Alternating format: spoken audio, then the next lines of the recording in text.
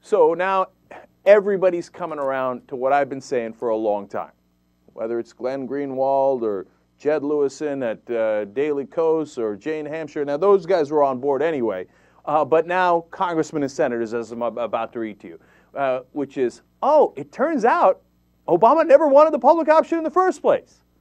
Of course! How long have I been saying that on the show?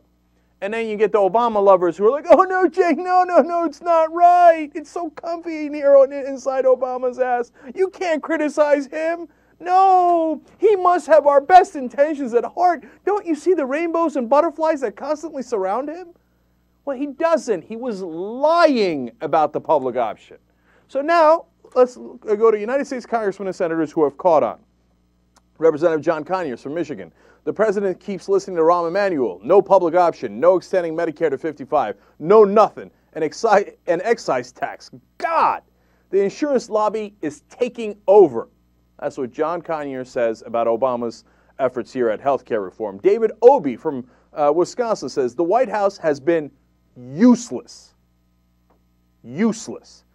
He's the chairman of the Powerful Appropriations Committee in the House side, and he said, it's ridiculous, and the Obama administration is sitting on the sidelines. That's nonsense.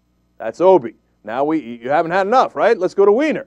Anthony Weiner, congressman from New York, says, Snow, Stupak, Lieberman, who left these people in charge? It's time for the president to get his hands dirty. Some of us have compromised our compromised compromise. We need the president to stand up for the values that our party shares. We must stop letting the tail wag the dog of this debate. Now, if all of that wasn't clear enough for you, here comes Senator Russ Feingold from Wisconsin.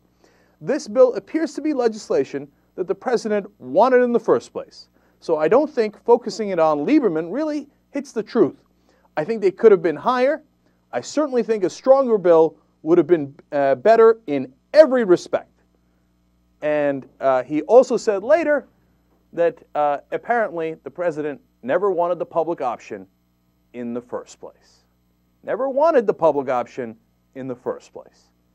That is inescapable. At this point, if on top of all the evidence we have now, you're still not convinced, well, I got news for you. I hate to break it to you, but you're biased. Okay? Oh, yeah, we could call each other biased, etc. But you can't take off your blinders. Hey, look, I voted for Obama. I supported Obama, but you look at the facts, you can't be immune to the facts. The facts are obvious. He never wanted the public option. And in fact, at every turn he fought against it. He'd send Rahm Emanuel out and go, come on, let's do trigger. And then he gets knocked down. And he says, oh, come on, let's do it. We got to listen to Olympia Snowe. We got to listen to Joe Lieberman. We got to listen to Ben Nelson. Okay? So now we have this watered-down bill that has enormous problems with it.